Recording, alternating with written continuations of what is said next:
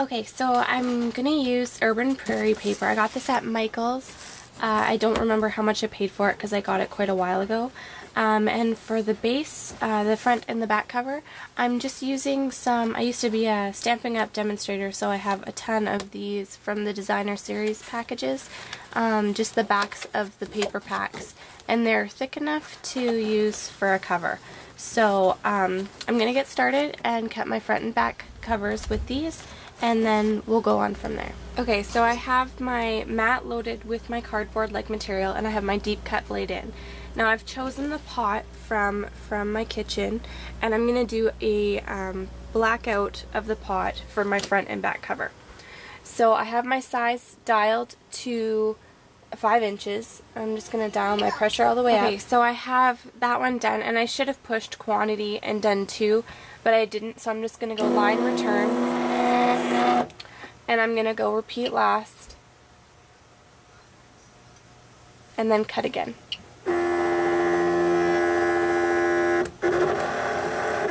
I didn't have to do multi-cut because this is thin enough material. I just had to have my pressures all the way up on my deep cut blade and my Cricut machine. Okay, so I have my regular blade in my machine, and I have my green paper on my mat loaded, and I'm going to take the blackout off, and I'm just going to choose the repeat last because I didn't shut my machine off yet, so it's still going to bring up that pot, and it will be 5 inches. And this time I'm going to do my quantity button, and I'm going to dial it to 2. Alright, so I'm going to go and push cut and take these out so you can see them. And they're really cute. I love the green. It's a limey green color. So I have a shiny side and a matte side, but I'm going to use the shiny side for the outside of my pots.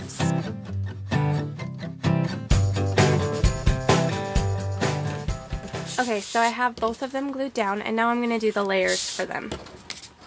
So I'll put these aside, and I'm going to want to do the star, and I'm going to want to do the black accents. Okay, now that I have my black finished for my accents, I'm going to actually cut out the word recipes here as well in black, and then when I do my white accents, I'll do the background oval. Okay, so I have my black accents cut out, so I'm going to go to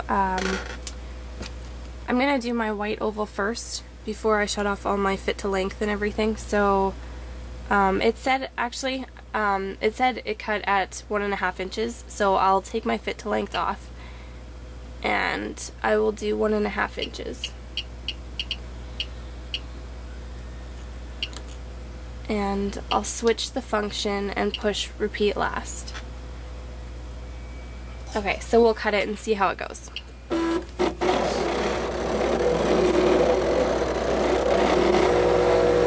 Okay, it looks like it should fit. It may be a little bit bigger, but maybe that's, I'll just unload it and see. So that's the way, that's perfect. It worked. So I'm going to go load last and go back to my pot. And I want to do the little sparkle star there. So I'm going to go to layers, and I will push the pot, and I'm going to want to do it twice, so I'll have quantity on, and it should have saved, yeah, it did have my 2 saved from before, so I'll go cut. So my white accents are all cut out, so let's put this together.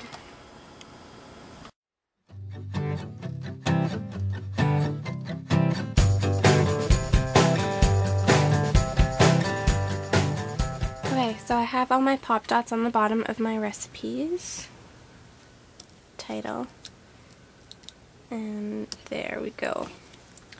Have it all nice, and it's nice and dimensional, 3-dimensional. It looks really cute. So now let's get our inside papers cut so we can make our book. Okay, so I'm just going to take a bunch of the papers from the kit that I'm using, this kit here, and I'm going to take a bunch of them and cut out a bunch of pots at 5 inches so they'll be the same size as the green pot.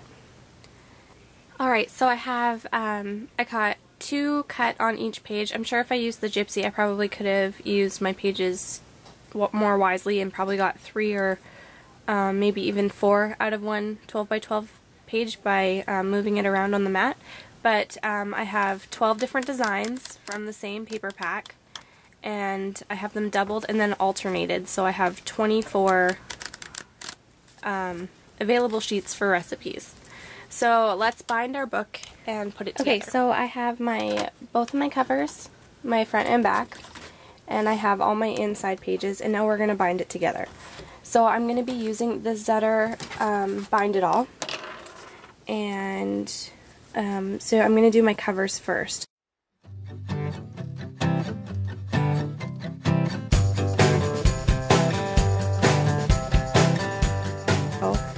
I just centered it, and that just makes it simple. So I can now erase my marks so you can't see them in my book. And now I'm going to do my inside, and now I will add my front and back page to bind them. I'm going to count 1, 2, 3, 4, 5, 6, and I'm going to take my little pliers, the wire cutters, and cut them off. And I like to fold the edges over so they're not sharp. Okay, so I have my book all together, and I'm going to take my back page and flip it to the front. So I'm going to line all of these up again. Okay, and then I'm going to stick my my rings through my project.